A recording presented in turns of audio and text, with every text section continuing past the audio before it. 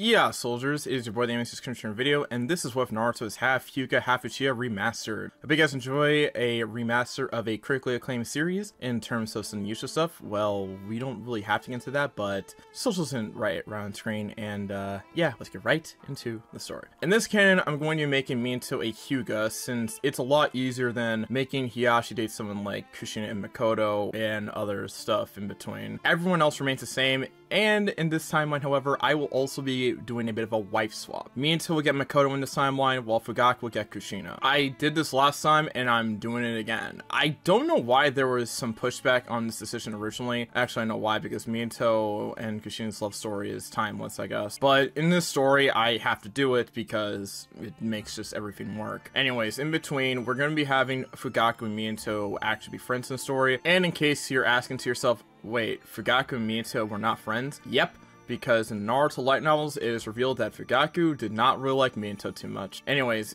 getting into the story, Minato was an orphan to his parents, and the Hyuga clan wanted nothing to do with him, so he stays an orphan. He becomes friends with Fugaku, and will eventually find their other halves as they go through the years, with Minato marrying a woman named Makoto, while Fugaku marries Kushina Uzumaki. Following so far? Good.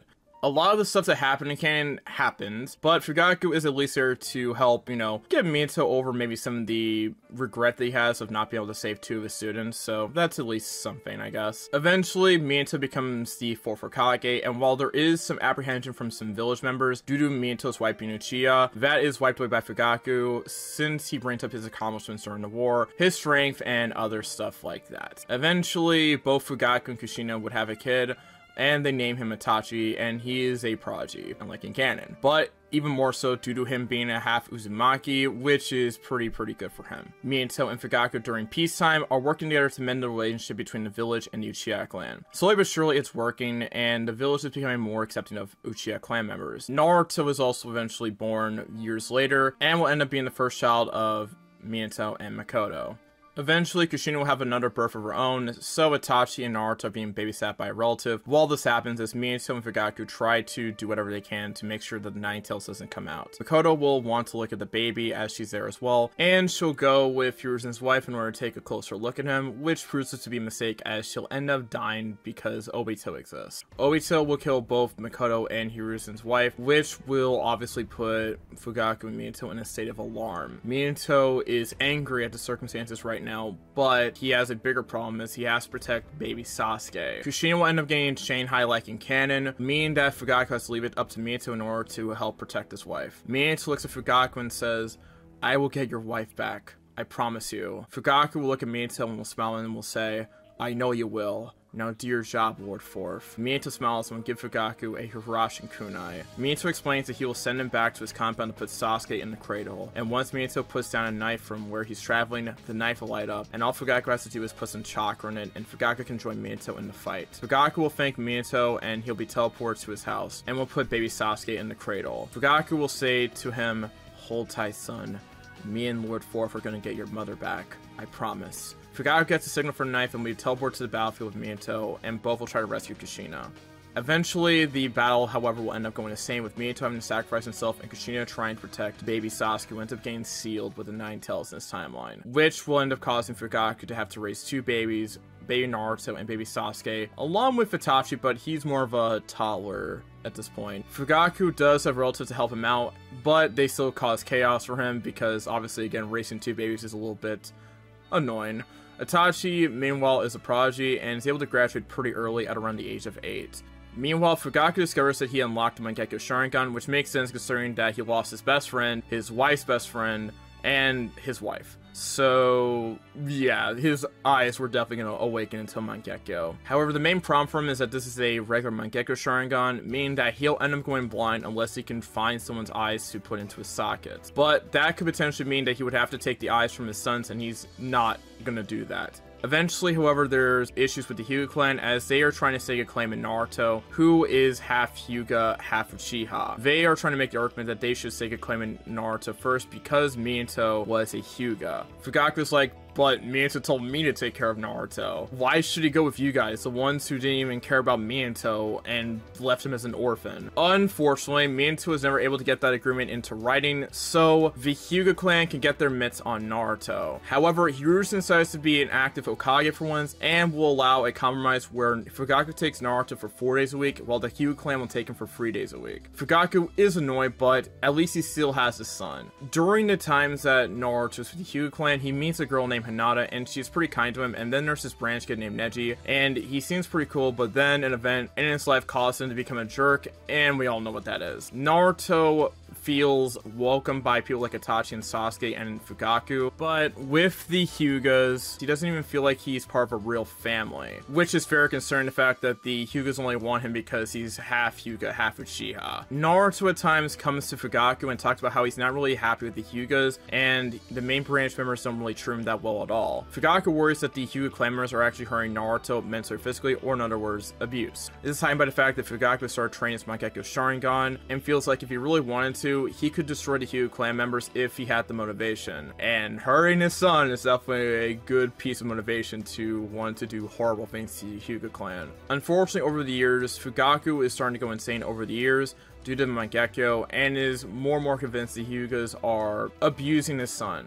In reality, they're just being jerks to him, and the illusion of Mangekyo Sharingan starts to make him go insane with these types of thoughts. Fugaku eventually will try to take matters into his own hands, and he believes he should take care of the main branch himself and get back to the Hyuga clan. Fugaku then decides to do it at night. He holds them hostage as he has Naruto come home on this day and will just try to destroy them, and will actually end up killing some main branch members. Unfortunately for him, he is then captured by the Anbu. Fugaku realizes he messed up and will now have to face the consequences for that. The trial for Fugaku ends up making sure that he loses his son to the Hyuga clans completely. He has tears in his eyes, but feels like he definitely deserves these consequences, but he also feels like he cannot let this stand at all. He says to Naruto, "I promise, Naruto, I'll find a way to get you back." Naruto nods and believes he will fulfill that promise.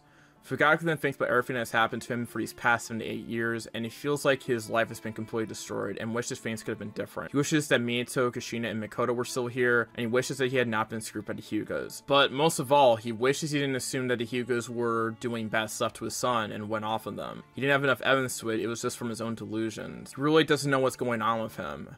Itachi, who is the Anbu at this point, will worry about his father and decides to have a chat with him.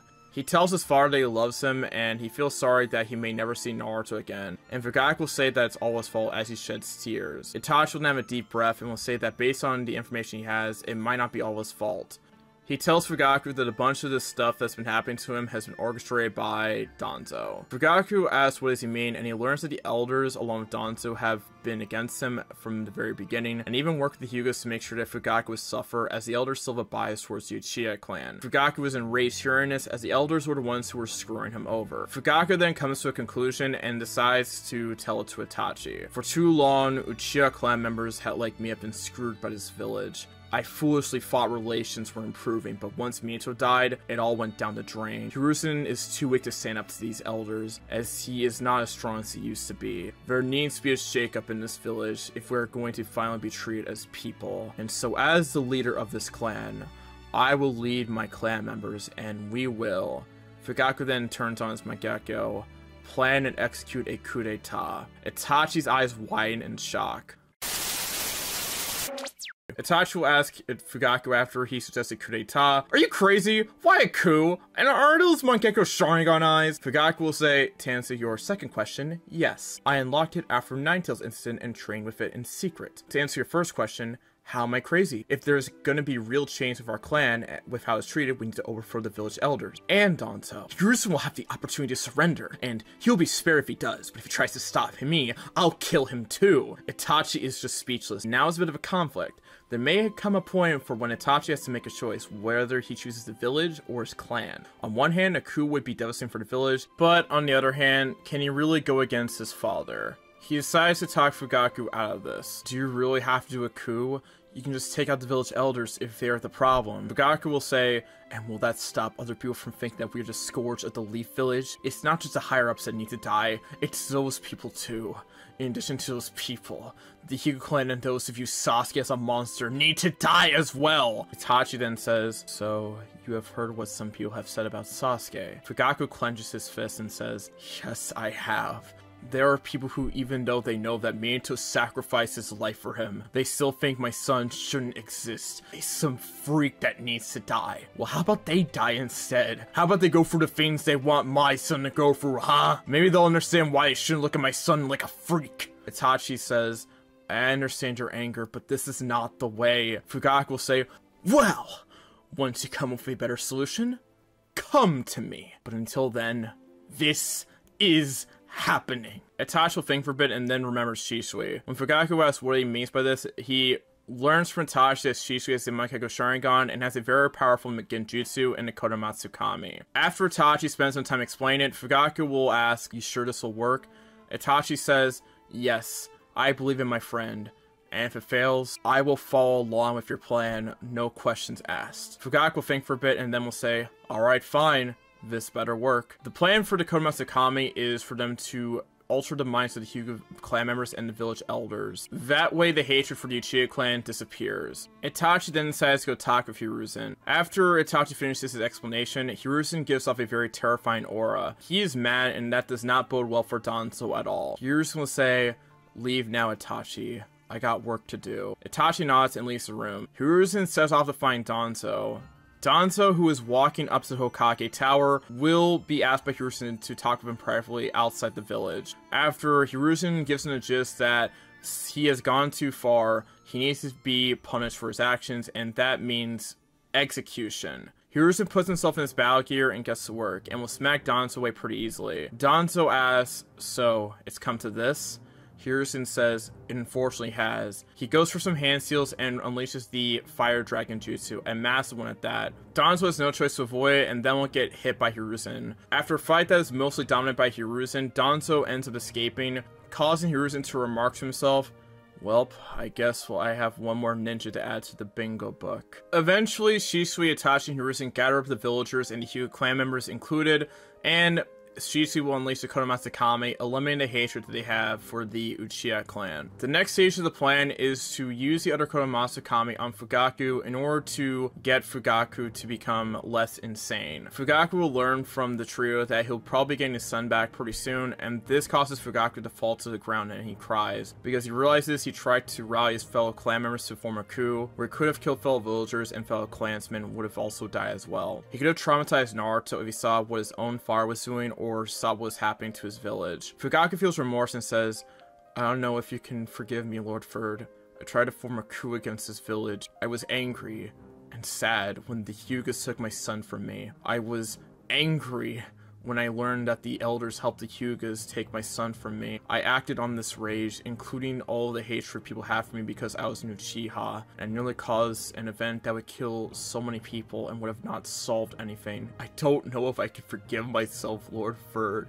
Fugaku continues to cry as he feels extreme guilt from this entire debacle. Hiruzen smiles and will say that it might not be truly your fault. You do have the Mangekyo that probably has been warping your mind, but I have a way to prevent this from happening again. Shisui will step forward and Fugaku will be explained to by Hiruzen about the second stage of the plan, which is to use the Kodomatsu Kami to have him not suffer the effects of the Curse of Hatred. Fugaku will accept this and it will end up working, meaning that Fugaku will not have to deal with the effects of the Curse of Hatred. Fugaku eventually gets his son back and is pretty happy. Over the academy years, Naruto is trained by Itachi and Shisui whenever they're available. Naruto and Sasuke will be able to unlock the first tomoe of the Sharingan, and Sasuke will be able to get the second tomoe by the end of graduation because of his Uzumaki genes. Naruto is not going to fall too far behind, however, because he has Byakugan. A bonus from when Fugaku got custody of his son is that he got copies of the Hyuga's Gentle Fist style and their techniques because Naruto is entitled to those. So he gets access to the Gentle Fist style and is very proficient in it, and because of this, Naruto by the end of his days at the academy will learn 2 Hyuga techniques, the Furried 2 Palms and Rotation, or the Kaiten. Both Sasuke and Naruto are very efficient in fire release as they get the Fireball Jutsu by the end of graduation, as well as the Phoenix Flower Jutsu. Sasuke in this timeline will also have to learn a Shadow Clone Jutsu, most because, well, he has the problem that Naruto had, which is lack of chakra control because he has too much of it. So he eventually learns it and will make use of it as a weapon. Naruto will also help out Hinata as he sees Hinata as a bit of a sister figure. So he helps her improve in the Gentle Fist and she'll gain some confidence. And again, I said this before, but I'm gonna say this again, no Naruhina. None.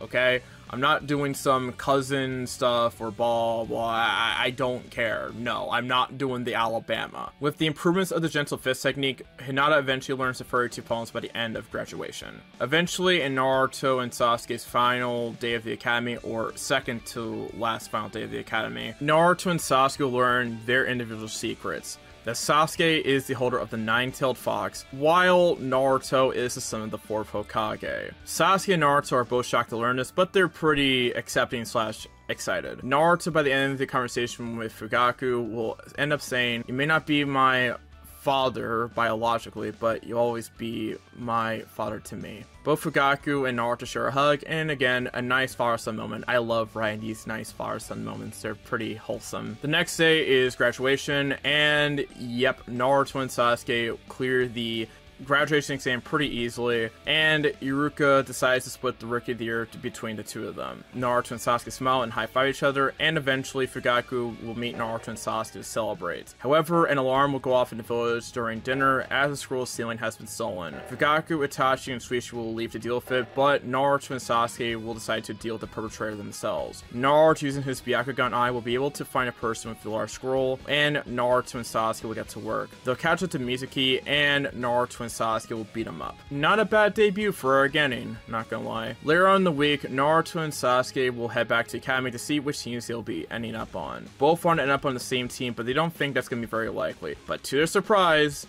they do. Iruka announces Team 7 will consist of Sasuke Uchiha, Naruto Uchiha, and Hinata Hyuga. Naruto and Sasuke are both shocked that they're on the same team, but they're pretty happy as well. Iruka then finishes with, "Your sensei is Kakashi Hatake." And that makes Naruto and Sasuke very excited, as Kakashi had visited them when they were kids. They look up to him as a brother figure in addition to Shisui and Itachi. So they're pretty happy with their team. A lot. Meanwhile, with teammate, that will consist of Sakura, Kiba, and Shino, with Kurenai Yuhi as her sensei, and Team 10 remains the same, their sensei being Asuma Sarutobi. To the surprise of Naruto and Sasuke, Kakashi's only 10 minutes late instead of 2 hours late. Kakashi will say, "Sorry I'm late."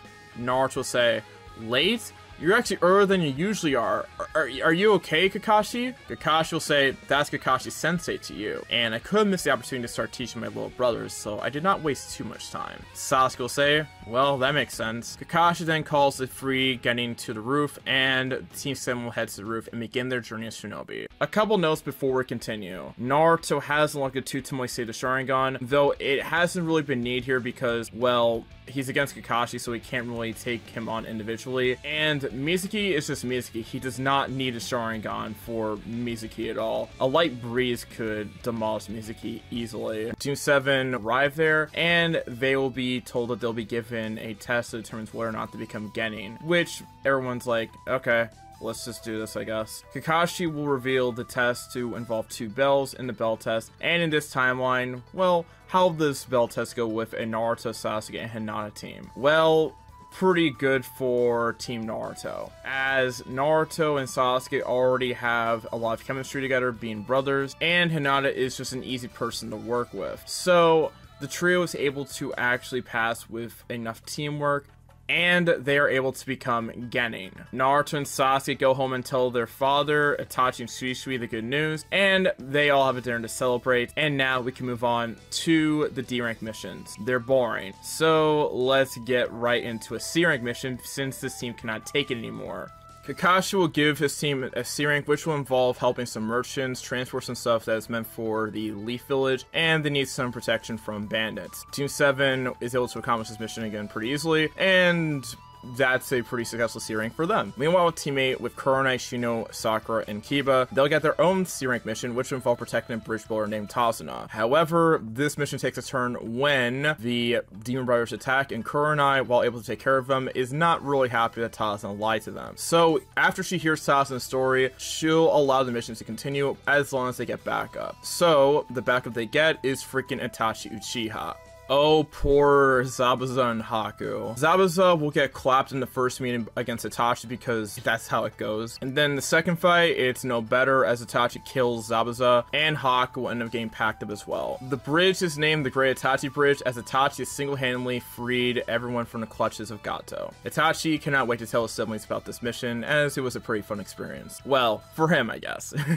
We can now move on to the next 2 months, where Naruto is obviously going to put together a lot of his skills. During the first month or so of his ninja career, Naruto was already able to get the Dragon Fire Jutsu along with Sasuke, while also getting the Air Palm. Sasuke got the Shadow Shuriken Jutsu in addition to the Dragon Fire Jutsu, while Hinata worked on the rotation and is successfully able to acquire it, unlike original Hinata. During these 2 months, Naruto and Hinata are able to get the 64 palms, while Sasuke gets the Fire Vortex Jutsu. Everyone else able to get tree climbing and water walking, which will actually have Kakashi take his team on a low B-rank mission, considering the progress of his team already. The mission itself pertains to ninja causing issues with a village that is a little bit near the Leaf Village, with some of the ninja at most being tuning level. The goal of the mission is to either kill them or capture them, whichever option is easier. The team heads to the site, and Naruto and company will notice that the shinobi have a musical note on their headbands, which is a little bit strange. Kakashi will put off the signal by firing off some smoke bombs, and the ninja will be ambushed. Naruto, Sasuke, and Hinata will deal with the getting with ease, as they can't keep up with the taijutsu ability of Naruto and Hinata, nor touch Sasuke unless they want to get burned. Then they're free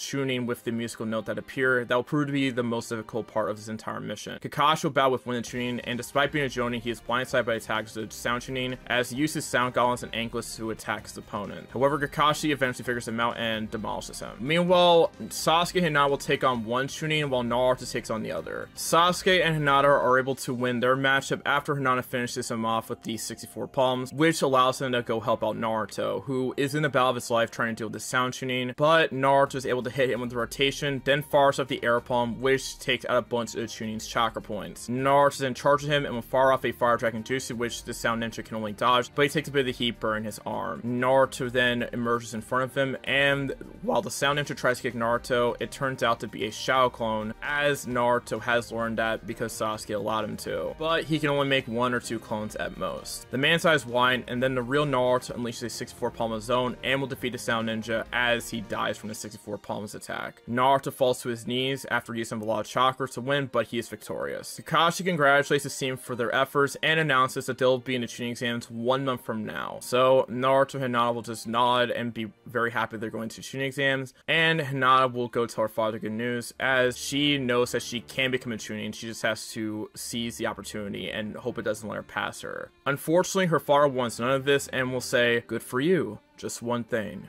You better not embarrass the clan," as he still sees Hinata as a bit of a failure. Hinata's mood kind of sours, as she can't understand why her father just can't be normal and praise her for her accomplishments. She's been getting stronger and stronger because of Naruto and Sasuke, but it doesn't seem like he'll ever acknowledge her. And that is why Hinata will just curl up into a ball and cries in her room. She hates everything in this clan. She hates the elitism, she hates the main branch and branch family distinction. She hates all of it. Hinata wants to change this, as she has seen what has happened with her cousin Neji. She wants to find a way to free him of that seal. Maybe then he'll go back to being a nice person. Maybe he'll stop being a jerk to her for something that she had no control over. Hinata hopes that one day she'll get back at the elders for everything, and maybe one day her father will acknowledge her. Afterwards, Hinata will try to learn the 120 palms technique. She will be able to get close, but she's not there yet. Naruto would get the 120 palms himself though, while also getting some additional fire jutsus along with Sasuke. After a bit more training, Naruto and Sasuke are able to get that for Tomoe, which just shows that Naruto and Sasuke are prodigies in their own right. Kakashi decides to have Naruto and Sasuke work on their second elements, which means that Naruto works on wind manipulation while Sasuke works on light manipulation. Later on, as Naruto and Sasuke are working on this, Kakashi will learn that the sound ninja that he fought are actually trying to enter the tuning exams, and he also learns that it was established by none other than Orochimaru, which causes Kakashi to be a little bit terrified, as it means that Orochimaru is up to something. They can't reject the sound applicants, as this possible Dozen Ninja could hold valuable information about Orochimaru and his plans, but it's still a bit dangerous considering that, well, they're loyal to Orochimaru. Kakashi will still let his genin take the exams, but tells his team to be very careful of any sound ninja that they come across in the tuning exams, which is genin nod in response. Fast forward to the start of the tuning exams arc, Konohamaru bumps into Kankuro, who wants to pulverize the kid, but Naruto and Sasuke step in, and the Sand Kunoichi is definitely impressed by the Uchiha pair. When Kankuro tries to unleash his crow, a boy named Gaara appears, and he'll stop his siblings and will acknowledge that he wants to fight Naruto and Sasuke. The actual day of the tuning exams arrives as the team heads to the academy. They encounter Rock Lee, who wants to fight Naruto and Sasuke with only taijutsu, and goes on and on about being a splendid ninja who only uses taijutsu, and then Naruto says, how can you prove that you're a splendid ninja by restricting us to only taijutsu? We're not at full strength, plus you're probably amazing at taijutsu. It wouldn't prove anything, except you're really good at taijutsu, nothing else. Lee realizes he has a point and says that he hopes to fight them in tuning exams at full strength to prove he's a splendid ninja, which causes Naruto and Sasuke to smile, and they'll say, bring it on. Team 7 will enter the doors to the exam room and will get ready to take them on. However, inside the exam room, a woman who has the grass ninja headband on her forehead is smiling right at those two boys as she wants their young bodies badly, because this woman is Orochimaru. Where last left off, we had our new Team 7 heading into the tuning exams exam area for the first stage. Meanwhile, Orochimaru has something planned for either Naruto or Sasuke, as he has made a declaration of wanting some young Uchiha body. And that is where we pick up our story. The first stage will begin, and Naruto, Sasuke, and Hinata eventually figure out that they have to cheat, and while Sasuke and Hinata do the same thing as they did in canon, Naruto decides to combine both his lineages, and essentially does a combination of what Sasuke and Hinata are doing, using Sharingan to trace the movements of the tree in the crowd, and his Byakugan to look at the answers as well. Kinda overkill, but who cares, it's cool. The 10th question thing goes the same as in canon, so now we can move on to the Forest of Death. Team 7 heads into the forest, and will have an easy time getting the required scrolls because of the combination of a much stronger Naruto, Sasuke, and Hinata. And they would have gotten to the tower early if it wasn't for a certain snake. Orochimaru appears with a snake summon that cuts off the trio, which will probably get destroyed by combination fire vortex jutsu of Naruto and Sasuke. The trio wonders who sent that snake, and they see a woman who gives off a very terrifying aura. Sasuke and Naruto look at each other and know they have to move, so both in an instant, as Orochimaru is getting closer to them, they are able to grab Hinata and get out of there, for now. Hinata would thank Naruto and Sasuke for helping out there, as she was completely frozen due to Orochimaru's terrifying aura, but that's not going to last long, as the woman, like a college white girl, is ready for round 2. Naruto says, there's no way this woman is a genin. She has the chakras of a Kage. Something is wrong here. Something that he picked up on with his Byakugan. The woman says, very perceptive of you, Naruto. I guess since this is a moment where you all die, I think it's time I introduce myself. The woman then reveals herself to be a pale man. Naruto and company are shocked by this turn of events, as it seems this woman was actually a man in disguise. Allow me to introduce myself. My name is Orochimaru. After Sasuke gets over his shock, Sasuke asks the snake, if you're Orochimaru, then what are you doing here? It can't be to kill some low-A genin like us. There has to be something more involved. Orochimaru grins and says, very good, Sasuke. You seem to have somewhat figured out my plans. I can't really kill any of you, and you are right. There is a purpose for why I am targeting all of you. Or, should I say, one of you. Naruto will step in and will ask who is he targeting, and then Orochimaru will say, who am I targeting? It's funny you say that, Naruto. Naruto then realizes that Orochimaru is actually targeting him. Wait, why are you targeting me?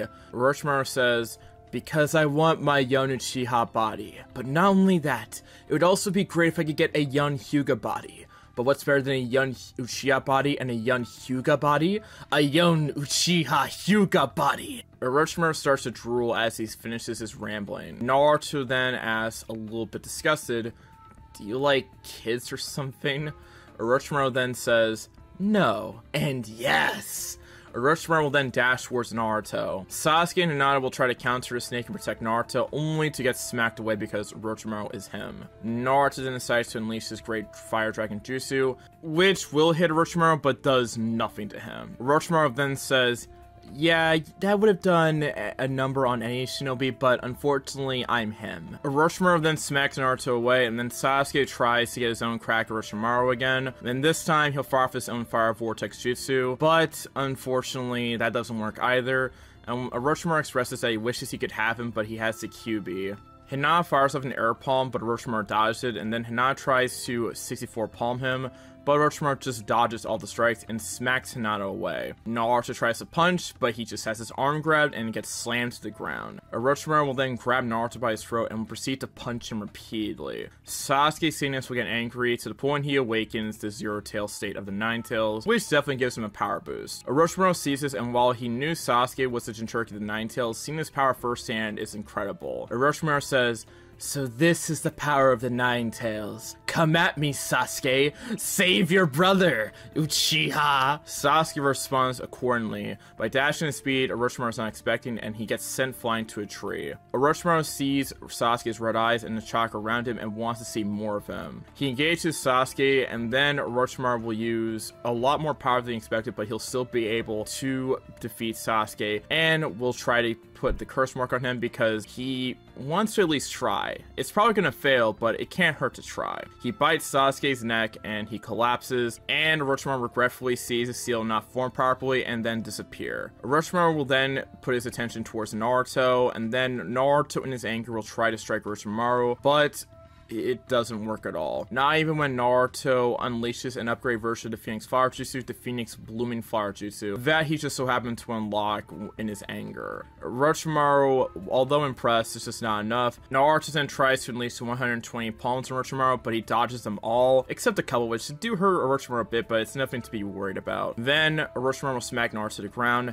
Hinata will come in, and then Orochimaru is about to dodge, but he'll sense a power spike and wants to feel it for himself. Hinata then uses the 120 palms on Orochimaru. It is incomplete, but the attack does put Orochimaru on the ground. Hinata goes to Naruto and tells him they have to take Sasuke and get out of there, but then Orochimaru will just shed his skin and will come out completely unscathed. Orochimaru smiles evilly and says, "I am incredibly impressed with you. You're Hinata, aren't you? The heiress of the Hyuga clan. The fact you're able to use the 120 palms on me as a genin is definitely impressive. I expected it from someone like Naruto, but I guess I should have also expected from the heiress of the Hyuga clan." After Orochimaru expresses that he's him again, he smacks Hinata away, and then Naruto will get bitten by Orochimaru, giving him the curse mark. Hinata in her anger will try to use the last strength to strike Orochimaru, but Orochimaru raises his hand and says, "I wouldn't do that. I've already got what I wanted. If you try to strike me again, I will not only kill you, but Sasuke as well." Hinata has no choice but to stop him in her tracks, as she knows he could definitely do something like that. Orochimaru will then say, "Good girl. Now, it's time for me to leave." Orochimaru then disappears into a tree, and Hinata decides to use whatever strength she has left to get her teammates to safety. Afterwards, she then collapses. A little while later, she will wake up and will see Naruto and Sasuke are still knocked out, while Hinata herself is still reeling from the last battle. However, she does have soldier pills which are given to Naruto and Sasuke before the Chunin exams from Fugaku, just in case. Hinata will take the soldier pills and will get a bit of an energy boost, and Sasuke will then stir and he'll wake up, and then Hinata will explain everything that happened. Sasuke is mad that he let that happen to Naruto, and he decides to examine Naruto, and yep, the mark is there. Sasuke sees this, and then he has a flashback to while he was in this mindscape, which was a face-to-face encounter with the Nine Tails. The Tail Beast will say, "You can thank me later." Sasuke will say, "For what?" The Beast will say, "I took care of the snake." Sasuke's eyes widens and will say, "What do you mean? How did Orochimaru get in here?" The Tail Beast will then explain what happened and what Orochimaru was trying to do to him, but he'll say that he got rid of Orochimaru using his chakra and stuff. Sasuke will gag a bit, hearing that Orochimaru was probably going to try to take over his body. Then the fox will continue saying, "In any case, what happened to you happened to Naruto. But unlike you, he doesn't have a tail beast to flesh him out." Sasuke's eyes widen in horror, and then he'll say, "I will not let him do whatever he's planning to do with Naruto." Sasuke will then thank Kurama for flushing out Orochimaru, and the beast will nod and will say, "Look, you're waking up. Now get out of here. Scram!" Sasuke was pretty intrigued with his conversation with the Nine Tails, and he could feel that he's not that bad, but he does have a hatred for humans. And he has doubts as to whether or not he can actually quell the hatred. Later on, the Sound Game will try to attack Team 7, but then Naruto will eventually wake up and will awaken to a Curse Mark 1 state. Naruto starts thrashing the Sound Game, saying to himself repeatedly, "Not be taken away again. I will not go back to them." Sasuke will then wonder what he's talking about, but then he remembers that Naruto was taken away to live with the Hyugas for a bit. Sasuke wonders what happened with the Hyugas, but that's not important right now. He will take action and says, "Naruto, I'm here. Everything is okay." Naruto will grab his head as it seems he's fine with something right now. Sasuke continues saying, "Naruto, please, you can do it. Don't accept his power. It's only corrupting you." Naruto will open his eyes and is able to break out the influence of the mark. Sasuke will hug his brother and Hinata will hug both of them as they start to head to the tower. The group will be able to make it to the tower at the second to last day of the event, and then Kakashi will seal up Naruto after hearing the news, although he'll have to call up Jiraiya to see if he can get rid of it permanently. Afterwards, we have the preliminaries. Hinata in this timeline will be face off against Ino, while Sakura will face off against Neji. Each and every single one of the fights go the same, except Sasuke and Naruto dominate their matchups a lot easier than in canon. Hinata will just thrash Ino, while Sakura just gets thrashed by Neji. Even though Sakura has had some improvements in this timeline, it's just not enough against a prodigy like Neji. Let's talk about the group's training for now. Naruto will meet up with Jiraiya and will get 6-4 pumped by Naruto for peeping on women. Or at least he tries to, because Jiraiya is Jiraiya. Jiraiya and Naruto will then introduce themselves to each other and will give each other a hug, and Jiraiya will take a look at the curse mark. And by the way, Naruto is aware that Jiraiya is his godfather in his timeline because Fugaku did tell him that. Jiraiya will then talk about a theory that he's been trying to craft, which is giving people the power of the curse mark but take out the Orochimaru. Naruto decides why, and as he understands what Jiraiya is talking about. Jiraiya then continues saying, if you're able to take out Orochimaru's influence, you'll be able to turn Orochimaru's gift against him. This has been something I have been studying since I saw Anko's mark, although it's incomplete, so for now, I'm just gonna block the curse mark and its influence completely. And then Jiraiya will seal up Naruto's curse mark completely, and then over the next month, Jiraiya will go over a couple things with Naruto. First, the Toe contract, then Naruto's able to learn Rasengan, and in addition, some Wenjutsu. Soon Naruto will be able to pick up these techniques pretty quickly due to the Sharingan and the Byakugan. Meanwhile, Sasuke will learn the Chidori and also some other light jutsus, and will also acquire the Cat contract. And finally, with Hinata, she will get some overall improvements to Hyuga Taijutsu and will learn some other tricks, but that'll be saved for later. On the day of the final round, Naruto and Sasuke wake up and will say to themselves, "Today is the day I prove myself and become a Chunin." Both head to the arena. Alright, from the last part, we were about to begin the finals for the Chunin exams. The matches for these finals are Naruto versus Neji, Shino versus Hinata, Dosu versus Sasuke, Kankuro versus Shikamaru, and Tamari versus Gaara. And in this canon, none of the participants are going to be late or missing, because for Naruto and Dosu, while Naruto has the curse mark in this canon, Jiraiya and Kakashi have gotten that taken care of. And for Dosu, he's already matched up against Sasuke, so he's not going to do something stupid like he did in the original canon. Sasuke was training with Kakashi for a while, but he's not going to be late either, and you have to have watched part 4 to figure out why. Now for the actual matches themselves, let's start with Naruto versus Neji. Naruto has vowed to beat Neji here in order to help him realize the error of his ways, and Neji says, "If you think you can do that, you hybrid, then come at me, Naruto." Naruto scowls and both Neji and Naruto clash. Naruto and Neji will engage each other in a battle of gentle fist taijutsu. You'd think that since Naruto has a singular Byakugan eye, Neji would have the advantage. However, Naruto has the ability to track Neji's movements to his Sharingan eye, making the match even for both Naruto and Neji. Even when both try to use their palm techniques, they just counter the other with the other's palm techniques, and they are both unable to close the other's chakra points. Yes, even the 120 palms, because Neji has that in his canon because he actually trained for Naruto. However, there is one thing that Naruto does have an advantage in: firepower, literally and figuratively. Naruto shouts out, "Fireball Jutsu!" and will unleash a fireball towards Neji. And Neji knows he will not be able to dodge it in time, so he uses the rotation. Naruto is surprised to see it and is actually impressed. "So, you learned the rotation, huh?" Naruto says, grinning. Neji says, "Yes, I did. Even though it is a main house technique, it's not impossible for someone like me to learn it." Naruto says, "I could care less about this main house and branch house stuff. You are still a powerful opponent." Neji scowls and says, "Too bad. It is the reason why I will always have to stay for the main house, and why I am the way I am today." Naruto says, I know everything that happened to your father and why you have to stay for Hinata. However, I will not let you stick with that attitude, or that fake crap." Neji says, "It is your fate that you will lose to me, Naruto, and there is nothing you can do to change it." Naruto and Neji continue to clash, and both have proven themselves to be relatively even, but Naruto still has the advantage based on his arsenal of jutsu. Naruto says, "Neji, I will say this, if I had fought you a month ago, I don't know if I would have won. I do have a better arsenal, but I feel like we would have stalemated due to how even we are.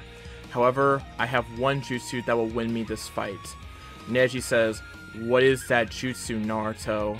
Naruto smiles and says, "Why don't I just show you?"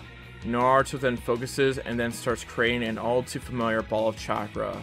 Neji's eyes widen, and Fugaku, who's watching the matches in the stands, is in shock but also smiles because he knows what that jutsu is. Naruto shouts, "Rasengan!" and speeds towards Neji. Neji says, "You won't beat me with that jutsu, Naruto!" Neji then unleashes a familiar blue dome of chakra and says, "Rotation!" and tries to block Rasengan with it. However, it is not enough, as Rasengan breaks through the rotation and Naruto slams the ball into Neji, and Neji is sent flying towards the stadium wall. Neji is down, but still has the will to get up because he does not want to lose, but he is banged up. Naruto says, "I like how even when pushed into a corner like this, and getting blasted by one of my most powerful jutsus, you still have the will to fight." Neji says, "That may be true, but maybe I was wrong. Maybe instead of me winning today, maybe fate has made so you win today against me." Enough with that fake crap. Stop living with a mindset that you can't change your destiny and you are stuck being weak or being strong for the rest of your life.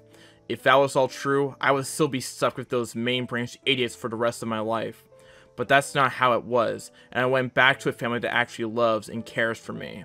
If that was the case, if fate really was a feint and you can't change it at all, then like you said, wouldn't Hinata stay the same old weak girl you saw her as, instead of getting stronger and making it all the way here? Stop living with this ideology, and start moving past fate starting today, Naruto says. Neji says, "You don't understand. You don't understand." What? I don't understand what? Because last I checked, I've been messed with by the main branch as well. So in a way, I can understand your pain. Now, if you want to deal with the main house Hyugas, and maybe one day make sure that there are no more victims of the branding that takes place, I will help you to the best of my ability. Do I make myself clear, Hyuga elders? The elders who are watching this match scowl a bit, and Naruto looks back at them and then looks back to Neji. Neji says, "I am not fully sure of whether or not you can do this, but I would love to see that day." Naruto smiles and says, "Believe it when I say it, because I am Naruto Uchiha, and me and my brother Sasuke will become the best shinobi the world has ever seen." Neji smiles, as Naruto still has that optimism and confidence he has always had. Neji says, "Alright then, Naruto, let me give you what you want." Neji then charges at Naruto, and Naruto smiles and says, "Here we go!" Naruto and Neji then clash, and despite Neji's best efforts, Naruto has a clear advantage due to all the damage Neji has accrued over the course of this match. Naruto then decides to end it and then says, "Time to end this, Neji. 8 trigrams, 32 palms." And unfortunately for Neji, he cannot block them this time, and is down for the count. Naruto wins, and Naruto after the match will walk to Neji's room and will look to check on Neji when he sees Hiyashi. Naruto scowls a bit and asks, "What are you doing here, Hiyashi?" Hiyashi says, "I am here to tell Neji something. The truth of his father and my brother's sacrifice that night. And I would also like to apologize to you." Naruto was then confused because he never thought he would say something like that to him. Hiyashi says, "I've been regretting my actions recently, and even though I was never really a part of your torment, I also never did anything to stop the elders from making you into their golden weapon. For that, I ask for forgiveness." Naruto says, "I don't know if I can trust Hyugas like you again, even if you were not the main cause of the stuff that happened to me when I was with your clan. But I'm willing to forgive you at least. You are Hinata's father, so how bad can you be?" Hiyashi smiles and says, "Thank you, Naruto." Hiyashi then goes into Neji's room, and everything from there will be around the same compared to canon. Now let's go over Sasuke versus Dosu.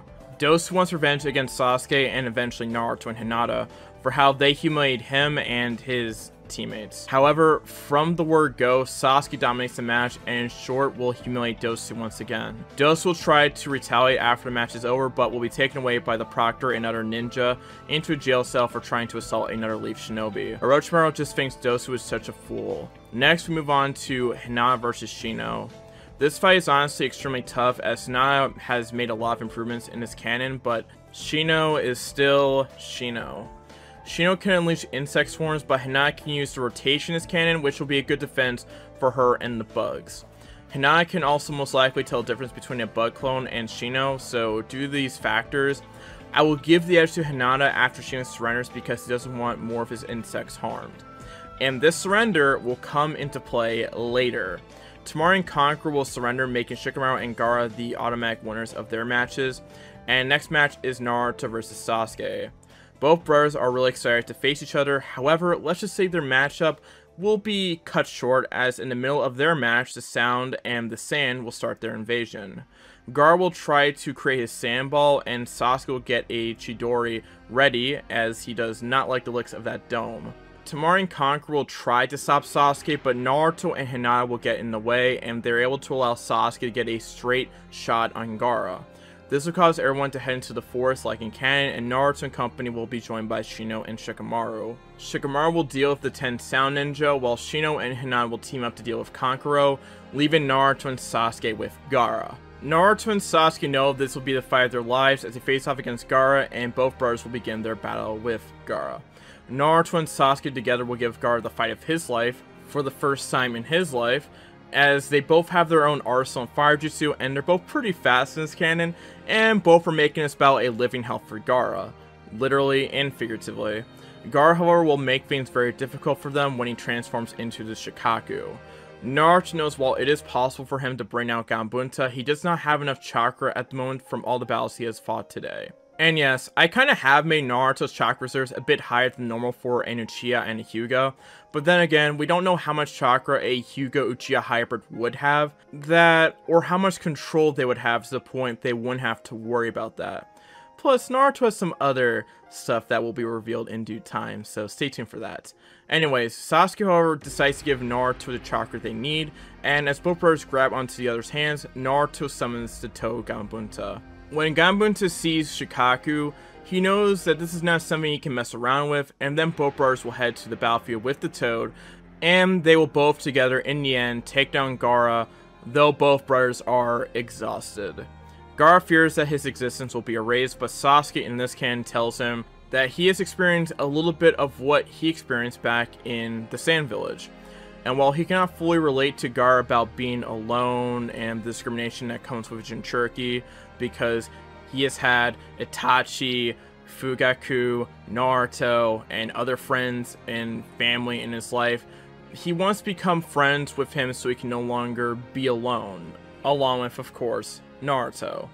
Gaara's amazed at the duo, and afterwards everything from canon will wind up the same as Tamari and Conqueror take their brother away, all three beating up from the fights that they had. Meanwhile, with Hiruzen versus Orochimaru, in short, Hiruzen in this canon will survive because he'll be accompanied by two powerhouses in this canon who are able to get in the barrier before it closes, Itachi and Shisui. Both make this bout a living hell for Orochimaru as they are both incredibly skilled. Itachi and Shisui cause Orochimaru to want to escape, because while he knows he can handle Hiruzen, he cannot handle the greatness of Itachi and Shisui, especially Itachi with Uzumaki genes, and he will escape, but barely. However, he will still lose his arms in this canon, not because of Hiruzen, but because of sealing jutsu from Itachi, who is using those Uzumaki seals we wish were used in the original Naruto story. Everything else will remain the same as Orochimaru will leave along with the Sound 4. Afterwards, Hiruzen, after seeing the power of the younger generation, and realizing how he would have gotten outmatched by Orochimaru if Shisui and Itachi weren't there, he decides to look for his replacement. But not before giving out promotions as his last act as Hokage. He decides on 3 individuals because of what they showed in the Chunin exams. Naruto, Sasuke, and the last guy is Shino Aburame. Hiruzen fought about Hinata, but she still needs a little bit of work in his eyes. But she has definitely come a long way. Kakashi congratulates Naruto and Sasuke on their promotions, and Naruto and Sasuke just grin with pride. Hiruzen will then announce he will step down from his Hokage position and will be looking for a replacement. Hiruzen names only 3 potential candidates: Fugaku, Jiraiya, and Tsunade. Fugaku, who was dragged into the council meeting, is shocked and at first wants to jump at the opportunity, but then thinks to himself that he is not ready for it. He still has clan duties to take care of, and he knows that if he becomes Hokage, he will be less involved in his sons' lives. Which could be catastrophic, as Orochimaru attacked both of his sons, and he wants to make him pay, and if he is stuck with Hokage duties, it would make his thirst for justice a bit more difficult to quench.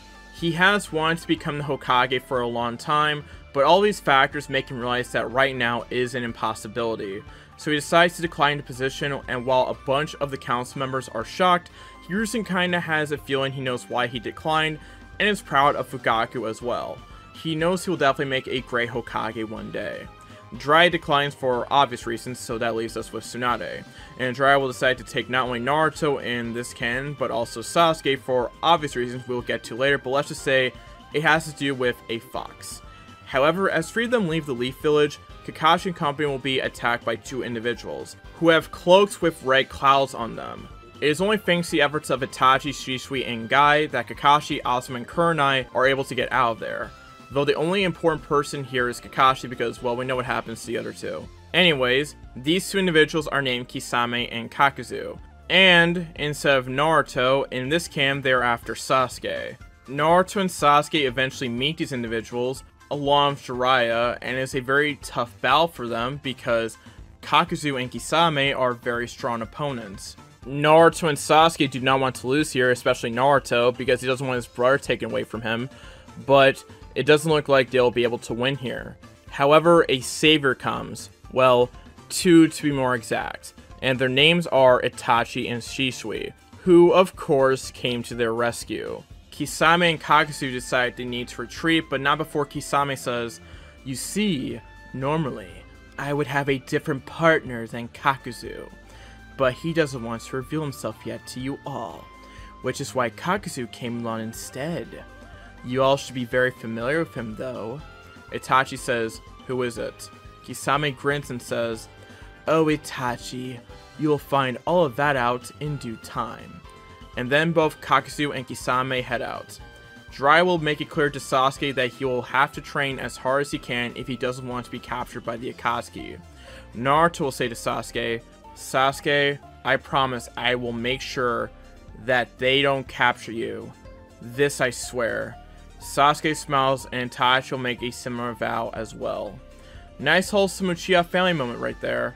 Naruto and Sasuke will get some training done in this canon, as Naruto will work on his curse mark so it can become a valuable asset for him, rather than making him a vessel for Orochimaru, while Sasuke will work on tapping into the power of the 9 tails. Sasuke, after much meditation, will find his way back into his mindscape, and he'll be face to face with the 9 tails once again.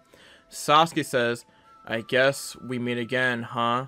The fox nods and says, "So, I assume you want some of my power to use on occasion, correct?" Sasuke nods and the fox says, "What will you do if I refuse and just try everything in my power to break out of here?" Sasuke then says, "I do have my Sharingan to control you." The fox grins and says, "You may have the Sharingan, but you are not as powerful as Madara. At least not yet." Sasuke then says, "Well, I think the best thing I can do is hope you are merciful enough to give me the chakra when I need it. However, I think you and I both know we don't want to be captured by the Akatsuki, so why not team up with me? At least until this business is over." The fox smiles and says, "You have a deal." And the fox from that point on will start giving Sasuke some chakra when he needs it. Meanwhile, with Naruto, due to Sealing Jutsu's Jiraiya use, along with some of the Sealing Jutsu's Itachi use, he's able to get a good amount of control of the curse mark and is able to power up to level 1, which makes him a bit stronger, though he has a long way to go before it can use its full power. But at least Naruto is making good progress, so that's good news for him. Naruto, Sasuke, and Jiraiya will then go find Tsunade, and we will have something similar to the original canon. Though, for this story, Naruto will try to add the fire element to his Rasengan, and due to his genetics, he'll be able to actually accomplish that. Like, it is kind of self-explanatory, he has a Sharingan at the end of the day, and he is still Naruto. In this canon, as well, Naruto and Sasuke will be the ones who will face off against Kabuto. Well, it isn't a change for Naruto, but it is for Sasuke.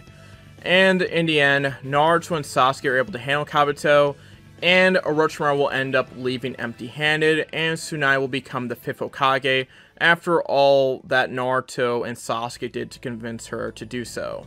A little bit later, Jiraiya will have a discussion with the two Uchiha brothers about the next 3 years. Naruto says, "Wait, you want us to go on a train trip for a few years?" Jiraiya nods and says, "The Akatsuki are a growing threat, and they will come for Sasuke in a few years. And Orochimaru is also after you, Naruto. I think it is best that you both come on this journey with me. Though, I won't be the only one training you." Itachi then walks through the door and will say, "I will also come to train you too." Sasuke says, "Really, Itachi?" Itachi nods and says, "I will help you two to make sure you are both strong enough to face the Akatsuki and Orochimaru. You are both very powerful right now, especially for your age, but against a group of S-rank shinobi, it will not be enough. That is why you need this training. For you both, I will make sure you are both educated in everything there is about the Uchiha clan and their techniques.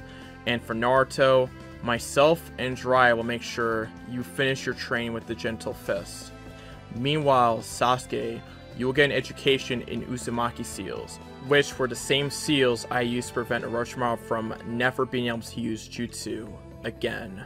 Sasuke and Naruto just grin, and then Fugaku will come into the room and say, "You'll be a bit lonely without my sons here for a bit, but I know you'll become extremely strong when you eventually return."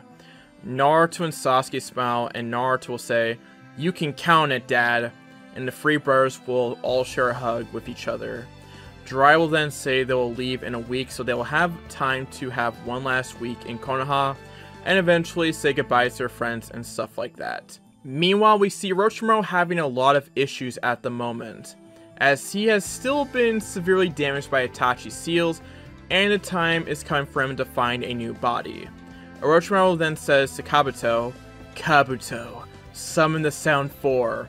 Kabuto does so, and the Sound 4 will arrive, and they'll ask Orochimaru what he wants them to do. Orochimaru will then say, "Bring me Naruto Uchiha." The Sound 4 will nod and will head to the Hidden Leaf village. Let's get right into part 6. Anyways, the Sound 4 will come for Naruto and will first try to get him to their side by convincing him through the power of the curse mark. But that's going to fail because Naruto is not Sasuke, and Sasuke isn't Sasuke in this timeline. And so when that inevitably fails, they try to Shanghai him, but Itachi and Shisui have something to say about that, as they both appear and they dominate the Sound 4, because curse mark or no curse mark, you are not going to do anything against Itachi and Shisui. All they would have to do is breathe on you and you're done. Anyways, with the incident, there is no Sasuke rescue mission or Naruto rescue mission, and that means we see Naruto and Sasuke say their goodbyes before heading out on a 3-year journey. By the way, let me clarify the Sasuke isn't Sasuke point real quick. Sasuke isn't Sasuke in the sense that he's not the same character he was in part 1, mostly because, again, he hasn't gone through tragedy. Since, you know, Itachi didn't have to massacre the entire Uchiha clan. So Sasuke hasn't gone through that trauma. Anyways, before Sasuke and Naruto leave, Sasuke is spending a bit more time with Hinata, and during the Moonlight where they're having a bit of a, I guess you could say, you know, hanging out and stuff like that, they have a bit of a kiss, and then you all are going to be talking about, you know, right now, what about Naruto's mate? Since I have made it clear that, you know, Naruto's not getting together with Hinata, well, you'll see her during the time skip, especially since she's a character that is heavily underused in the Naruto series. Anyways, Sasuke and Hinata will blush and will wonder if this is the start of a relationship, but they'll have to wait for any dating to start since Sasuke is leaving on a 3-year train trip. They'll see if they still have feelings for each other after 3 years, and if they do, they'll start dating then. Now, I'm going to make a point clear here. Regular Sasuke is someone I cannot see with Hinata, But a Sasuke who hasn't gone through a trauma that he went through when he was 8 years old, yeah, that's a bit different. Anyways, a group of Itachi, Jiraiya, Sasuke, and Naruto will depart, and we'll now fast forward to 1 year later. Naruto and company will be stopping in a village called the Waterfall Village. Oh yeah, you know where this is going. Now we'll see my boy Naruto meet this girl named Fu. Both take a bit of a liking to each other, especially since my boy Naruto, let's be honest, is a catch, and both will have a bond created, and Jiraiya will notice this, and he'll make notice to come back here more often, probably because if those two become a couple, he can get research off of them, but really he just wants my boy Naruto to win. Sasuke will tease him on his relationship with Fu, as well as Itachi, and Naruto, of course, will be embarrassed by the constant teasing. The bond between Fu and Naruto grows as there are more visits to the Waterfall Village, and eventually it becomes a relationship. However, as they're about to go into this relationship, Fu reveals that she is a Jinchuriki, and expects some scorn and stuff, but Naruto is accepting since, again, Sasuke is a Jinchuriki himself. And again, why wouldn't Naruto be accepting, because he's Naruto, and enjoy Fu and Naruto share a kiss. Fu will then tell Naruto about the treatment that she has experienced in the village, and Naruto is understandably angry about this. Now, I know people might have some other question about this, about saying, well, we haven't really seen other Jinchuriki experience the same treatment as Naruto, but I will respond to that with saying, we haven't really seen the different cultures of the other villages of how they treat Jinchuriki, besides, you know, the Sand Village, which did not like Gaara at all. I don't think we have anything about the treatment of Han and Roshi, besides pieces here and there. And of course, in the Cloud Village, I feel like a lot of people were generally accepting of Bee and Yugito, but that's mostly because Bee's brother is the freaking Raikage. You don't want to piss him off. Like, if you mistreat his brother, you're gonna feel the wrath of him. We've seen how A can get. and that would be understandable, because you ain't gonna mess with my brother. You ain't gonna mess with my brother in that situation. In the Mist Village, we kind of saw that Yager got respect, but I think that was more so because he could control the Free Tails pretty well, until, you know, the stuff that happened with him happened with Obito and company. And then, of course, there is the Waterfall Village, which I don't think we have a lot of information about, because, well, the only time we really saw the Waterfall Village was in a movie, and then Fu would get shanghaied. Oh yeah, I also almost forgot about the Six Tails, which was more so discussed in a filler episode. Yeah, we don't really have a lot of information about, like, the type of lives some of these Jinchuriki live, besides, again, Gaara, and obviously Bee, and maybe somewhat Yugito, even though it probably comes more so from Bee's perspective, I guess. And then, of course, Naruto. Huh, that's interesting. So, since Kishimoto's not filling in those blanks, I have to kind of fill them in. Anyways, even though Naruto wants to do something about the situation, he can't really do anything because Fu is a Jinchuriki, and there is no way that the Waterfall is going to give up the equivalent of a nuclear bomb willingly, even if the Waterfall Village is not a major village. Also, by the way, it makes no sense why the Seven Tails of all things is stuck in a place called the Waterfall Village. It ain't one of the major 5 villages. You have all the major villages get Jinchuriki, and instead of giving them the Mist or the Sand Village, the Seven Tails, you give it to this irrelevant village in the middle of, like, nowhere or whatever. It just makes absolutely no sense. What are you doing, Hashirama? What the hell are you doing? Off of that rant, Naruto and company decide to make at least an attempt, and while the village leader Shibiki would like Fu to be happy, and does not really see much of a point of a minor village like the Waterfall Village having a Jinchuriki, the Waterfall Ninja Council is kind of set in their ways, and believes that having the Seven Tails in the village will offer them protection from the other major villages, especially since they could easily get caught in the crossfire if the villages go to war, which actually isn't necessarily too bad logic. Itachi, over hearing this, has an idea and sends a letter to Tsunade, who is more than happy to go along with Itachi's idea. The idea is an alliance with the Waterfall Village. They sign a blood oath/contract that they will never attack the Waterfall Village or attack in Waterfall Village territory, and will offer protection in times of war in exchange for getting the Seven Tails inside their village. The Ninja Council will at first try to refuse this, but then a trump card gets dropped, and that is the Akatsuki card. The Waterfall Village cannot protect Fu in the event of an attack by the Akatsuki, and judging by the looks of Ninja Council, they absolutely do not want to deal with them, especially if Kisame and company are involved. So they agree to deal, as they are forced to cave in. Part of the contract will ensure that Fu's Jinchuriki status is kept hidden. This way she can lead a normal life. Fu kisses Naruto in celebration, and Naruto cannot help but grin, and Itachi and Sasuke can't wait to figure out ways to tease him over this entire thing. Meanwhile, Jiraiya will be thinking of ways to use this for his research, although everyone is happy for Naruto overall. In terms of training, Naruto will improve on his Byakugan and Hyuga style techniques, and of course Naruto and Sasuke will be dabbling in a lot of techniques and jutsus. Meanwhile, Sasuke will be trying to form a bond with the Nine Tails, and will be able to make some progress as the Fox talks with him, since the Fox finds this Uchiha to be somewhat tolerable. He isn't necessarily emo like other Uchihas. Both Naruto and Sasuke will also get into sealing, with Naruto getting into more advanced sealing, while Sasuke gets into the basics of Uzumaki sealing. Both Naruto and Sasuke will definitely be pretty strong by the end of the time skip, especially since Itachi can teach a lot of techniques to Sasuke and Naruto. In addition, Naruto also learns Rasen Shuriken, so that's pretty good for him as well, and also will work to incorporate other elements into Rasengan, such as fire.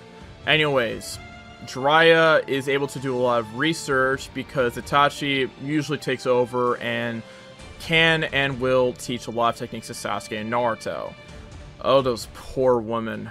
Anyways, Fu will be learning as well under Jiraiya and Itachi, since Fu is traveling with Jiraiya and Itachi during this training trip, and this training trip is going to be pretty good for her, as she will learn some techniques of her own, as she seems to be pretty efficient in both water and wind ninjutsu, while also trying to establish a better relationship with her tailed beast. This also gives Naruto the opportunity to take her on dates, which will help the relationship a lot, and also gives him the opportunity to juke in Jiraiya in his jewels whenever he tries to spy on Fu and Naruto. So yeah, that's a thing. Anyways, Naruto's life is also a T-swerving nightmare, but he will be getting his revenge pretty soon, as the training time skip will end and everyone comes back to the village. And then Hinata will meet with Sasuke and Naruto and gives them both a big hug. Naruto will then introduce his girlfriend Fu, and Hinata will be really happy that Naruto, well, has a girlfriend, and will shake Fu's hand. Team 7 will then be debriefed by Tsunade, and then Kakashi will give the team a test, well, you know, the same bell test, and then Kakashi will test his team by himself, and will do this solo since Kakashi is stronger in his timeline, due to having a lot of sparring matches with Itachi and Shisui. Team 7 in short order will complete the test, and this leads to Sasuke and Hinata having a discussion about their relationship, and will look to start dating very soon.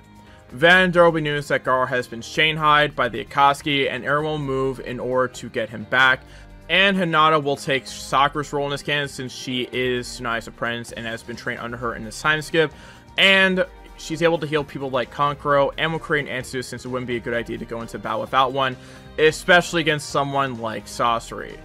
In short order, this arc will go the same way, but Hinata is going to be a bit more effective in this battle since she can easily aim for Sasori's weak spot with her Byakugan, more so his heart, along with Chio helping her out as well. And I would talk about Team Guy's contributions, but no one in the timeline thinks to use clones, so Team Guy will still fight their copies. Meanwhile, Data will escape like in canon from Naruto and Sasuke and Kakashi, and then Gaara will be revived like in canon, and the Kazekage rescue mission will go off without a hitch. Unfortunately, though, Chio still dies, but who really cares about her? We will probably now go over a decent chunk of Shippuden, which should be fun. First, we'll see our favorite Team 7 return, and both Naruto and Sasuke will get together with their girls and do some couple stuff. Yes, dates and nice romantic moments. What else could I mean, you perverts? Anyways, there is no Tenchi Bridge arc as Sasuke is in the village, and the entire motivation for meeting Kabuto at Tenchi Bridge, and by extension Orochimaru, was to get info on Sasuke and maybe even possibly meet him after 3 years, which obviously cannot happen here. Also, someone asked me what I meant by someone getting shanghaied, which is a term I use a lot, so I'll explain. It refers to dudes in the 1800s getting forced to do labor via kidnapping on ships heading to Shanghai. So that's some history knowledge that you may or may not have asked for. Anyways, this arc we spent training and chilling for Team 7 and the rest of the Konoha 12. Actually, 13, Nadafu is here in the village. When it comes to the next arc, which is going to be the battle with Hidana Kagutsu, also known as the Akatsuki Suppression Mission, will have to be determined as whether or not Asuma is going to get packed up, or is he going to pay his child support. Well, let's start with who is going on this mission. Shisui, Asuma, the two Chunin gate guards, and Shikamaru. Yeah, I forgot the two Chunin gate guards' names. I cannot bother. So, there's a chance Asuma survives, you say, with Shisui there? Well, yes, but unfortunately, those chances are like 30% because while Shisui is strong, he is preoccupied with Kagesu throughout the fight, so Asuma will get Jashined like in canon and will die. Which is about to set up a bit of a revenge tour in a bit in Akatsuki's suppression mission, like in the original canon. But first, I must say, it is so sad that Asuma keeps getting away with this. How can this man keep getting away with not paying his child support? This cannot stand! Let me know if you want a full speech in the comments below. Anyways, meanwhile, Naruto will be working to combine his fire element into the Rasengan, thereby creating a Rasen Nova, when he learns the news of Asuma getting packed up. Naruto and of course Team 10 mourn the man's death, but Shisui is also very pissed because Asuma died on his watch. So he vows to get revenge on Hidan and Kakuzu, meaning that these two are not in for a fun time. Naruto will also be comforted by Fu since he's feeling depressed over the loss of Asuma, which will help their relationship grow. And now we'll see Team 10, Kakashi, and Shisui go to war against the Akatsuki, and we'll see Kakashi and Shisui face off against Kakuzu.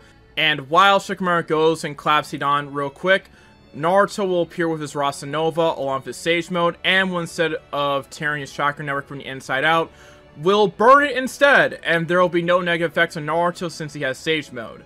Pretty easy clap for Naruto, not gonna lie. Now we'll see Naruto and company head back, and everyone will just chill for a bit. Meanwhile, Orochimaru and Kabuto will be looking for an alliance with the Akatsuki. The reason is that the Hidden Leaf has grown too powerful, especially with Itachi and Shisui being there, and with Naruto and Sasuke's progress, it is potentially impossible for any of their goals to be achieved. Sasuke's young QB Uchiha body cannot be given to the Akatsuki, and Orochimaru cannot get his mitts on Naruto's wonderful Uchiha Hyuga body. What is wrong with this man, Kisame will ask. He just wants bodies to possess in order to maintain immortality. I will admit his behavior is a bit weird, but he is not what you think he is, Kabuto defends. That's right.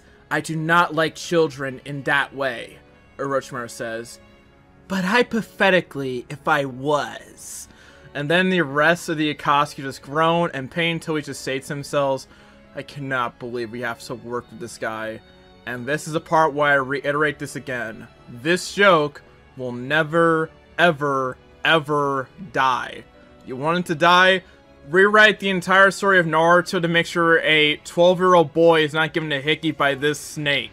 Got it? Good. Anyways, we will see Naruto and Komi hear about Strenuous movements with Orochimaru at his base, and it's a base that Konoha has been monitoring in secret for a while. And then we're going to see Team 7 along with Itachi and Shisui investigate, because that is the best group that can be sent for this mission. Meanwhile, Dry will go after Pain like in canon. In terms of this new mission for Team 7, as they investigate the whereabouts of this base, they'll be forced to fight Kabuto, who has been sent by Orochimaru to clean up the base and move out, but it is ill timing that he had to face off against this insane group. The fight goes about as expected, as Kabuto stands no chance, but he is able to slip away, and the investigation will continue at the base, and Suigetsu will be discovered. They will look to free him under the condition that he complies with them and gets taken into questioning. Suigetsu will comply as he will have no choice in the matter, and being kept in a fish tank for so long has not been fun for him. The Leaf Village will be able to learn that there are not only plans for Orochimaru to join the Akatsuki, but also learn from Suigetsu that there are other bases out there, while also learning their locations, and some more of Orochimaru's prisoners or unwilling servants are there at these other bases. One of the names of the prisoners catches Sasuke and Itachi's attention, Karin Uzumaki. Orochimaru has one of the remaining members of the Uzumaki clan with him. This is something that had to be investigated right away. Meanwhile, Jiraiya was busy with Pain, and while he was able to escape because he had perfect Sage Mode, as Naruto had forced him to achieve Eternal Time Skip because he wasn't going to lose out to some child. But Jiraiya will unfortunately lose an arm, so he has one less arm to be perverted with. What a tragedy. Pain will decide to invade the Leaf like in canon, and meanwhile, Tsunade will digest Jiraiya's information on Pain, as he explains his theory on who Pain actually is, which is basically Nagato controlling 6 bodies. whatever pain actually was, the leaf would have to be prepared for him regardless. Meanwhile, as Fu and Naruto are on a date, they'll get summoned and be briefed on this information, and both will be sent away to Mount Miyakboku to train, and if pain appears, Naruto and Fu will be summoned. Meanwhile, Orochimaru will be frustrated that his base was invaded like that, and a valuable asset like Suigetsu was lost. He has to start moving pieces like Karin and Jugo around to make sure they don't get taken from him by the leaf. If he loses those assets, it could make things hard for him, especially since he's going to need a new body soon. Either he gets that young Hyuga Uchiha body of Naruto, or he has to get a replacement body again, and he won't get either if his assets are gone. Meanwhile, Pain will arrive at the gates of Konoha ready to go on an all-out assault. As this is going on, Itachi and Sasuke will be briefed that they'll have to stay in the Leaf Village, which will somewhat frustrate too, but they'll have to understand since this is a much bigger problem at the moment. Though they really want to go and find Karin. So, where we last left off was the Pain Assault arc, and we'll now go over what happens when Pain attacks a new and improved Leaf Village with Shisui and Itachi and Fugaku. Naruto and Fu will end up being summoned eventually, but the Leaf Village is relatively able to hold its own, and there are less casualties in this arc compared to the original canon because, again, Itachi, Shisui, and of course even Sasuke are here to kind of slow down Pain a little bit. I mean, they're like kind of carrying the Leaf Village right now like Aaron Rodgers was carrying the Packers in 2016.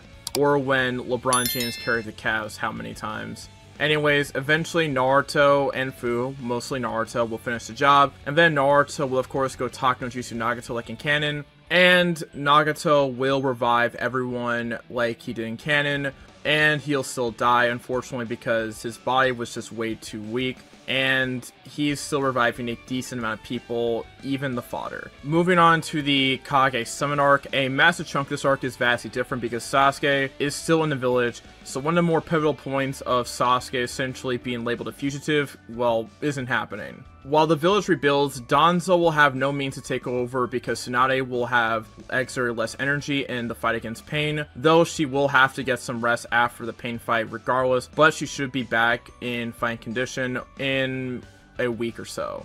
Danzo, tired of getting denied his rightful place as a Hokage, will decide to try a full hostile takeover of the village, but will be stopped by Naruto and company. They'll put Danzo in prison, and let's just say Danzo is due for an execution order very soon, due to some of the files that are obtained after essentially no-diffing Danzo. And for those of you who are not familiar with power scaling terms, essentially what that means is they completely collapse his cheeks.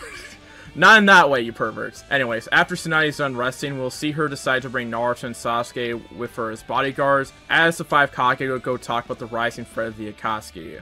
The meme will go as swimmingly as it can when you got 5 different personalities and goals, with one of them not really liking your village because of the war, and probably not liking you overall because you look like the son of the guy who was kind of the MVP for the Leaf in the war. But when Obito appears, he'll declare the 4th Great Ninja War like in canon, and we'll see all of the 5 major villages prepare for war. Sasuke will go train and try to obtain KCM, while Naruto and Fu go with him, because Naruto wants to see the results of his brother's training, and will then eventually learn that Sasuke faces dark side, along with being able to meet his mother Kushina for the first time. Remember, Kushina is Sasuke's mother in this canon, while Naruto's mother is Mikoto. Bit of difference in marriage, but, you know, doesn't matter. Both women are pretty hot, not gonna lie. Anyways, Naruto and company will eventually head back to the battlefield. In the end, a lot of events will go the same as they did in canon, but we'll see Itachi and company make some very significant contributions, including Itachi with his Tosuke blade. Now, you might be wondering if Itachi still has his ninja disease, and then I'll raise the point of if Itachi has a disease like this, why in the hell wouldn't the greatest medical ninja in the history of the ninja world figure out a cure? Yeah, Itachi ain't bowing out here to the disease, so be happy. Itachi will end up losing an eye due to using not Izanagi, but Izanami to sacrifice one of his eyes to stop not Kabuto, but Orochimaru. And Kabuto will have to go for an identity crisis, but it will be in prison most likely. The rest of the war will remain the same, including the rise of Ten Tails, Fu, and Sasuke will lose their respective tailed beasts. Sasuke will be revived and have a bit of not only a Rinnegan in one eye, but he also has a 6-pass Sage mode. which is extremely powerful, by the way. Naruto, after trying to fight Madara, essentially taking the place of Sasuke, will be able to obtain his own new form, having a Rinnegan in one eye and a Tentagon in the other eye, and having a Tentagon-like cloak. And it is revealed by Hagoromo that he is not only the reincarnation of Indra, but also apparently has the chakra of Hamura. Hey, I'm trying to make Hamura more relevant somehow, and if Kishimoto can't do that, then why can't I? You know what I'm saying? And the Tentagon has literally no love except a freaking movie, so why not? Anyways, the duo will still have to face off against Madara, and while they, along with Hinata, who has had trained from Tsunade, are able to put up some form of a fight, it's still not enough because, well, Madara is Madara, and the Infant Tsukiyomi will still be cast, and then Kaguya will appear, and eventually Naruto and company will win the fight, and there will be no Valley of the End fight because, well, Naruto and Sasuke are chill and they're brothers. And while it is said that Naruto and Sasuke will end up trying to kill each other in the fight of Ashura and Indra, they break that cycle pretty easily. Naruto will be devastated seeing Fu still dead, as again she had its 7 tails drained out of her, but he will then revive her with the human path, and Naruto will live because, remember, Nagato's body was very weak and he was reviving many people at once, while Naruto has a young Uchiha and young Hyuga body, which should be enough to withstand the effects of the human path and be able to revive Fu no problem. Oh crap, I'm turning to Orochimaru. Speaking of Orochimaru, again, having gotten clapped in war, he is stuck in prison, along with Kabuto, which honestly probably should have happened in Naruto considering what both of these men did. Like, seriously. Kabuto literally starts the 4th Great Ninja War, and Orochimaru is one of the most notorious criminals on this planet, and he somehow avoids jail time? Really? Again, I get it. You know, you want to be friends with him and stuff, and that's fine and all, but have this man pay for his crimes like Sasuke did? I mean, fair is fair, right? Anyways, in this canon as well, he was fighting with the Akatsuki, not against them. So, yeah, he definitely gonna rot in that prison cell. And Danzo will, of course, eventually be executed, so 3 cheers, the wicked Warhawk is dead. Later, Sasuke and Itachi are able to meet Karin, and she'll be very happy that she has family left in this world, and she'll end up living in Leaf Village to, you know, be with her family. Meanwhile, since Jiraiya lives, he'll be getting with Tsunade, and we'll then see Sasuke marry Hinata, while Fu and Naruto get married, and both those ceremonies will be pretty nice.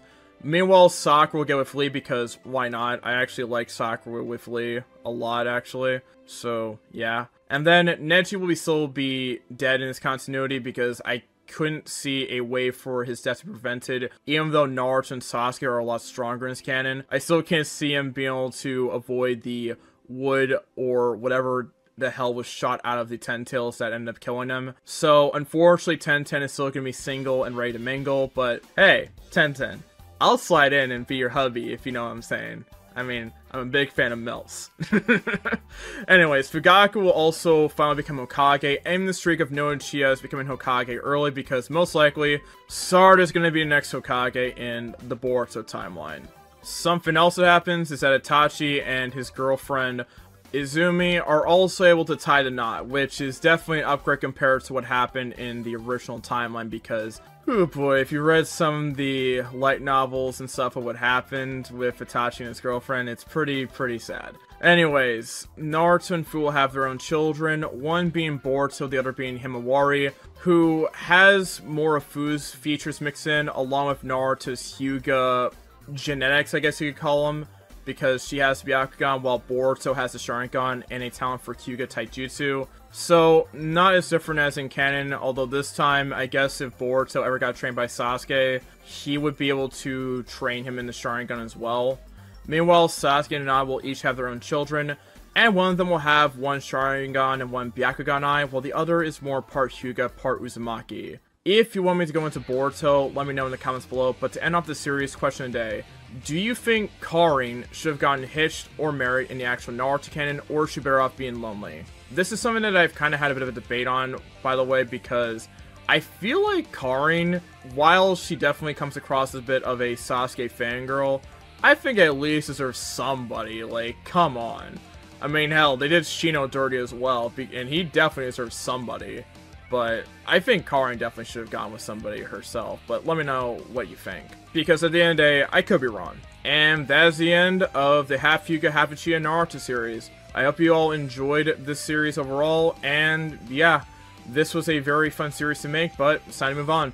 And hopefully I can finish more and more series as time passes. Well, that is probably about it. Shouts to my Tara patrons and my Tara patrons Slasher and Gabe Tidwell. Everyone worships shouts like these to my patrons, link in the description. Shouts to you guys for watching the video. And let's get to 63K. And this has been your boy, the Anime Sage, send up peace or ha. Cue that outro, baby.